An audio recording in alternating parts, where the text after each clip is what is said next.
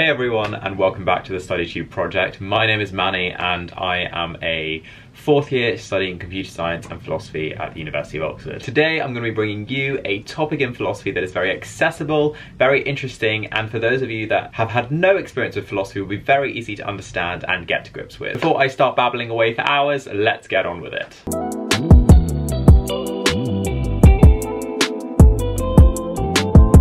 So today I'm going to be talking about the trolley problem. Now the trolley problem is a problem that some of you may have come across before because it's quite a popular thought experiment within ethics, but it often calls into question an ethical theory known as utilitarianism, and specifically a form of that known as consequentialism. So before we delve into some of the theory, let's actually look at what the problem is. So imagine that there's a trolley on a track that is heading towards 5 people who are oblivious to this high-speed trolley running towards them. There is, in fact, another path that this trolley could take that would actually lead to 1 person. Now, whichever path this takes, the people on that path will die. Now, the interesting thing is that you're actually watching all of this take place and standing right next to a lever that you could pull and which would change the course of the trolley's path from the path that has 5 people to the path that only has 1 person. Now I'm going to give you a moment to think. What would you do in that situation? Would you pull the lever or would you let the trolley move towards the path with 5 people?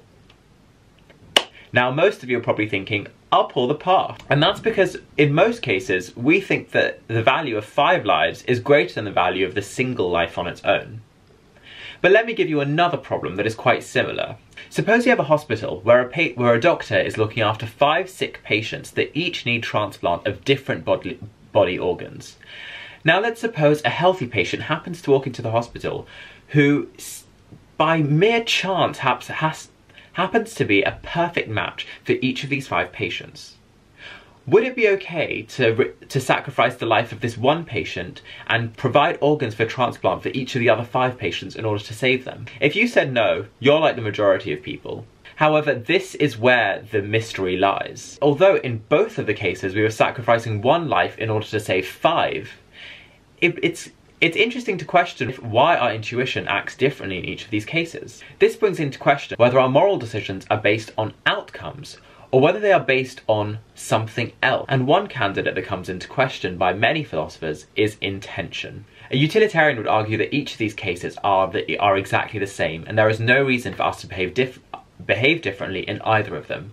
That is because utilitarians argue that we must do the action that provides the greatest good to the most people. This makes most of our actions quite mechanical and not very personal, which means that even if the one person on the other track was, let's say, your friend or your partner or your spouse, that would not provide any grounds for you to act any differently. It is a very mechanical and methodical process. I personally find consequentialism quite interesting because I think that it turns us individually into agents of some sort of form of utility function. And it's interesting to see whether that's actually how we base our everyday life. Let us now explore some of the other aspects that might help describe our intuition. So let us think about something like intention. There's a theory known as the doctrine of double effects, which argues that we can perform actions that have negative consequences as long as they are unintended side effects of trying to do good. Therefore, it would be okay for you to switch the track to 1 person, as your intention in that case would be to save 5 as opposed to killing 1. This also calls into question how we differentiate between these intentions. So it isn't okay to kill, but it's okay to let die.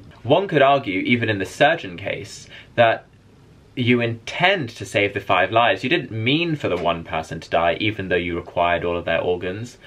And that doesn't seem to sit well, because it's very hard to differentiate. There seems to be some sort of problem of closeness, because on the one hand, you might not intend for 1 to die. You might intend to save the 5 lives with the organ transplant. But it's hard to decouple saving 5 lives with organs that come from 1 without also intending the death of that 1. So that doesn't seem like a very plausible answer to me. Another reason why intention might not be the best candidate solution is because it isn't entirely clear why the internal functions of our brain are to dictate whether an action we perform is right or wrong. Let me give you another example. Suppose now I'm standing next to a trolley with a friend, and that friend happens to be very racist, and the person that is standing alone on the track happens to be of an ethnicity or race that this person does not like or is prejudiced against. Suppose he pulls the lever because he has something against people of that ethnicity. Would it be okay for me to push this friend aside and pull the lever myself just because my intention is only looking at numbers while his intention is looking at race? To me, that would seem rather silly because we're both doing exactly the same action. But for me to push him aside and say that I wish to pull that lever just because my intentions are purer than his intentions, even though we're fundamentally doing the same act, seems rather ridiculous. And thus, it seems rather difficult to see how the inner workings of intention might dictate whether that action is correct or not. I hope this is giving you a taste of how difficult it is for us to find some form of normative theory that can tell us what actions are right or wrong. However, just because intention didn't seem like the right candidate solution doesn't mean that consequences fall back to be the preferred solution.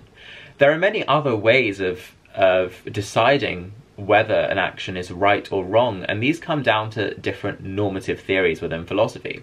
So utilitarianism is just one of them. If you'd like to learn more, I might also make some videos on deontology and virtue ethics. Some of you might be thinking, this is all fair and done to argue, but how is this relevant in the real world?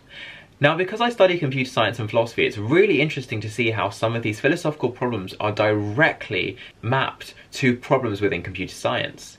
Until we know why our intuitions behave differently in different scenarios, it's very hard to program that into technology. For example, when we're programming self-driving cars, are we to tell them to prioritize the one life over 5 if they're ever in a situation like that? Because it's becoming more and more important for us to be able to program such decision processes into our technology. So it's important for us to identify exactly what makes us think or believe certain things intuitively. I hope you guys found that interesting. I know I surely love looking at the trolley problem. It's very much an entry-level sort of thought experiment within philosophy. There's a lot of literature about it on the internet if you want to read more or want to know more about it. Do let me know what your thoughts are on the trolley problem in the comment section below, and I would love to hear more about it. Thanks for tuning in, guys. If you'd like to see more videos on computer science and philosophy, do check out my channel. It's This Is Manny in the description box below, and don't forget to thumbs up this video and click that subscribe button if you haven't already, because the StudyTube project have new videos every single day at 6 PM. And don't forget to follow us on Instagram for daily live streams as well. Thank you so much for sticking by, and we'll see you guys tomorrow. Bye, guys.